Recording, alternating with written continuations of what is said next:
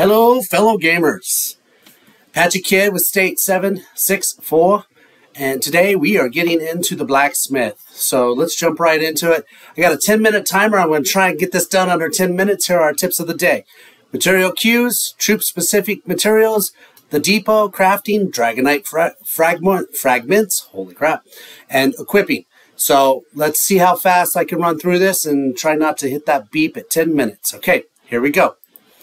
All right, so inside your Blacksmith, you have get materials. The thing about getting materials is when you first start out, you've got queues. These queues are limited to what you upgrade your building to. So I would suggest getting it up to level 10 as fast as possible. Now, you also have specific types of materials that you can craft. Excuse me. So Scavenger, Dreadnaught, Wanderer, and Cavalry. This is for basically your T1 troops, or the cavalry that you send out for gathering is your scavenger gear. Dreadnaught is your infantry, Wanderer is your archers, and Cavalry is cavalry. Now you have two others, which are basically the Tyrant and Immortal. You don't get those until much later on in your castles. I believe it's Castle 25 that they actually open up, but I'm not there yet, so I can't speak to that. You have your material shop, which I'll get into in a little bit. And like I said, your queues. Now, you only have white material that you can produce in the beginning. The greens, the others, those require research, and that's under production accessories. So, I am working on Dreadnaught, and I am basically up to 8 queues. So, I can either drop all 8 of one material, or I can do up to, however many mixes that I need. Now, what I do is I gauge that by looking at my depot. In my depot, under your Dreadnaught, and it's set the same. Each section of troop type is what your materials go into, and this is your materials tab. So, like I said, I'm in Dreadnaught, and I just threw in a bunch of iron. So these irons in here, once they get done, you get to combine them. Let's see if I have any that need combining. Nope, I've combined them all. But what you would do is if this gets to, let's say you produce 4 items of white material, you click on it, you combine, and you can take these 4 and combine them into 1 green, and 4 greens into 1 blue, and 4 blues into 1 purple, and so on and so forth. I think it's 124 whites make a purple, just 1 purple. So as you can see, combining your materials takes a lot of effort to get up to having enough materials to craft, and that's what's next, is crafting your gear. So I am looking to craft the highest level of gear that I can, and let's just look at this ebony plate for the Dreadnaught. If I go to craft it, this is what it starts out as white materials. So if you click these materials, it tells you what you're capable of producing. So right now, if I were to try and produce a purple ebony plate gear, I have 100% purple, which means I can produce that right now and have 100% pure purple item. Okay. Now, if you were to, let's say in your scavengers, go over here and say craft boots. All right. Now, in these blues, I have 3 blues and 1 green material. Now, the trick that I'm trying to figure out, maybe someone can comment on this if they know, is that if I'm below 33%, I believe that I can hack this by having 3 blues and 1 green. Now, let's just look at purple. Purple, I'm not there yet, so blues is where I'm at.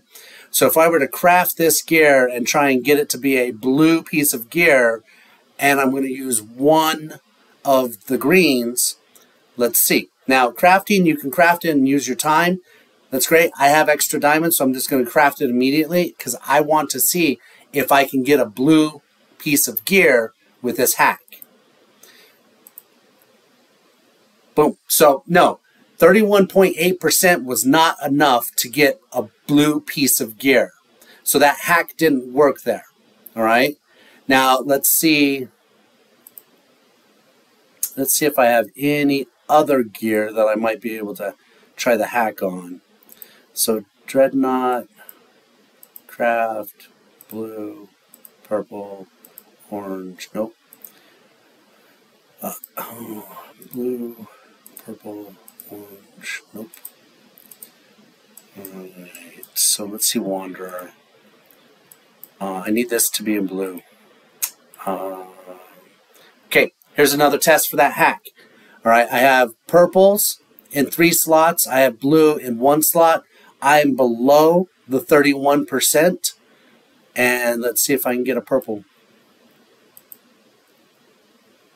So, being under 31% seems to be the trigger for me to get the hack to work. And like I said, the hack is basically able to take 3 of a higher level material and 1 lower level, just 1. Like purple, I can use a blue, or blue, I can use a green. I'm still trying to make certain that it's below 31%, so that's going to take a little bit more time on my side, but as you saw, if it was above 31, it didn't work. Below 31, it did. Okay, so inside the depot, you also have equipment. Now, this equipment is everything that you basically have available within that type of troop.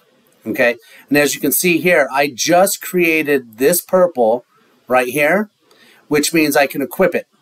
Now, I'm using these guys as scavengers. If you click in here, it opens up the available gear.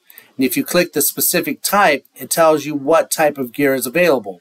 So I can click this. It's an orange pickaxe, and I can equip my full set. And that works because I didn't have anything equipped. And as you can see, I have a completely purple set with 1 orange upgrade. And having a 4-piece color set, like let's say you have 4 items in blue, that gives you a buff. If you have 6 pieces, it gives you an additional buff. Now where you can see those buffs, let's go outside of this real quick. Let's go into the gear. Wait. Go into your troops. Go into your gear. Go into attributes. In your attributes, it shows you I have a 4-piece gear attribute. I need a 6-piece gear, which unlocks additional items. These are all the attributes you get from your gear. So as you can see, this one's set for Wanderer. I'm going to unequip. Actually, let's go into the depot. Let's go into depot.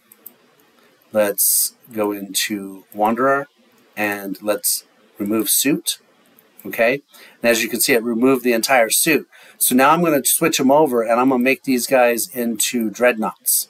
All right, so I don't have enough gear for it to be available. This piece of gear is already assigned to someone. So let's see if I can set them for Steel Cav. Oh, I have them available Steel Cav, so I can then equip the full set. And as you can see, I got a full... Actually, I don't even have a 4-piece set.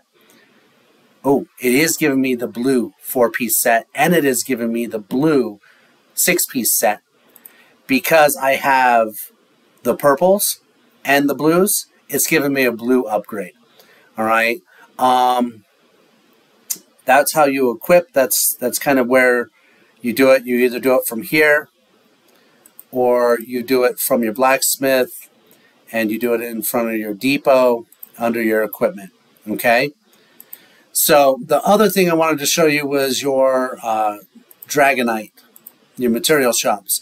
As you go and get chests and different rewards, you collect Dragonite Fragments. You can then use those fragments. So I'm going to take this fragment chest that I've got.